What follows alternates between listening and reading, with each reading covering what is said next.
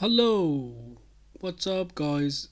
In this video I will give you a lot of information about how to be a good developer. There is a lot of things that you have to learn.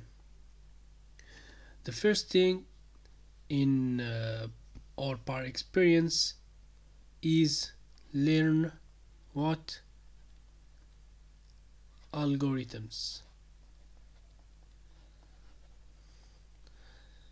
Here I mean that you have to know how things works, and this is based on important an important thing that is known in programming, a logic.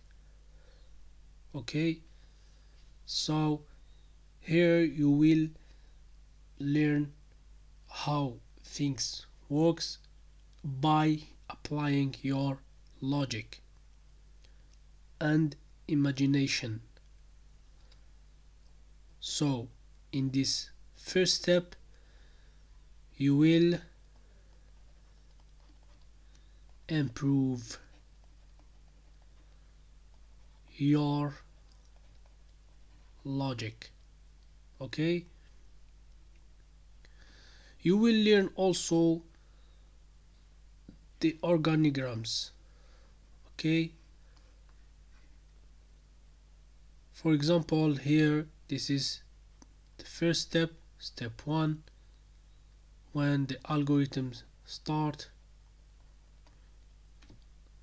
and here for example we have to calculate something. After that we have conditions and return or the end, etc. In general, here in the first step you will learn the basis of programming, and the basis of programming are algorithms, logics, imagination, etc. And also you will learn how to create algorithms. I mean their syntax, because the algorithms are totally different in comparison with programs and codes. The algorithms can be read by anyone. Okay, for example your father, your mother, but programs are complex and need a lot of knowledge. So this is the first step. Now we go to the second step. The second step is learn languages. But what? Programming languages. For example, C, C++, Python, Java,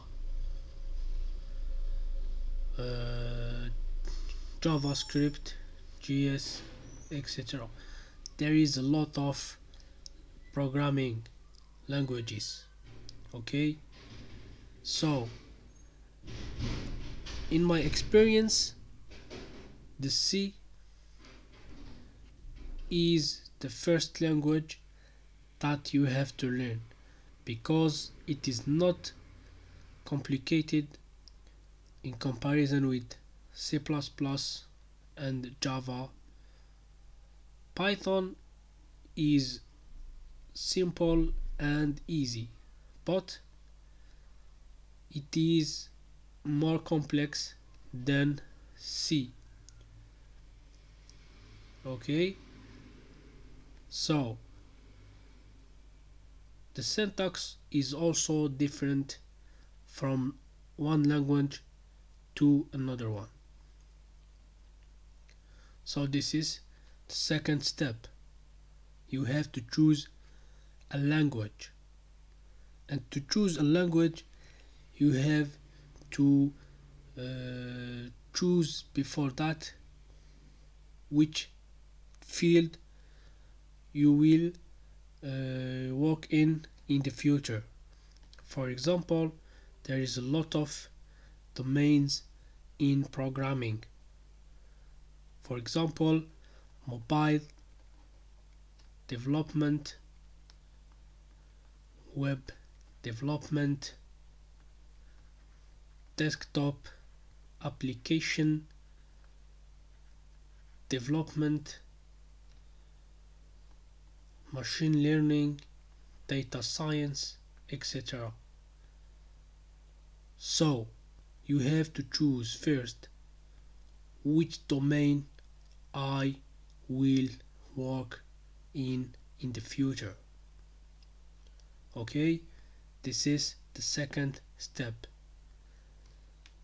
Now, may someone ask me a question: is this enough learning algorithms and learning languages to be a good developer?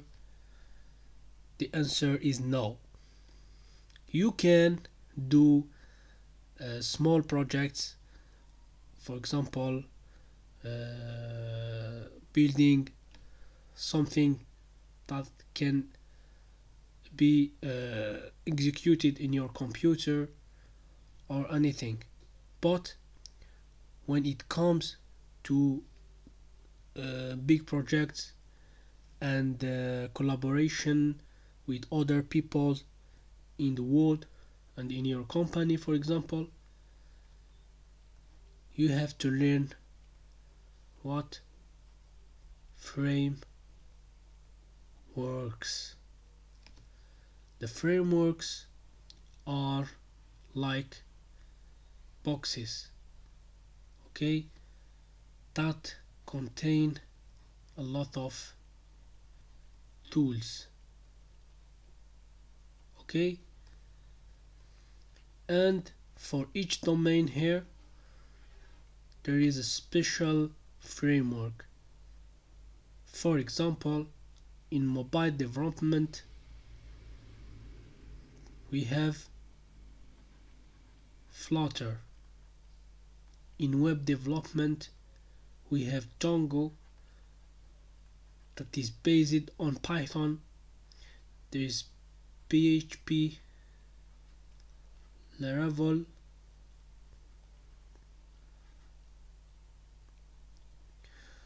and so on.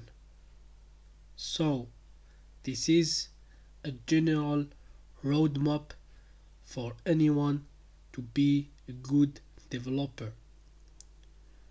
If you have another questions or anything, please let me know in the comments. I will teach you anything you want, and we can give you special courses in programming for anyone who wants to be a good developer for good prices. Thank you for watching this video, and please, if you are not subscribed in this channel, so do that now. Thank you for watching.